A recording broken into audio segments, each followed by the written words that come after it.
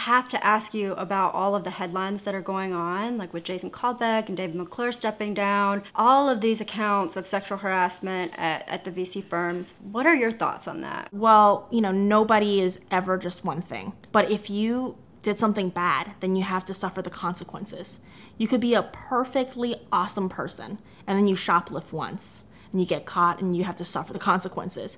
Dave McClure has funded my company twice. He did something really terrible, and he has to face the consequences. I'm glad there are consequences now for sexual harassment and sexual assault. What advice would you give to venture capitalist firms now who are like, well, I want to support women, but I'm scared. I don't know where the line is. Just fund more women.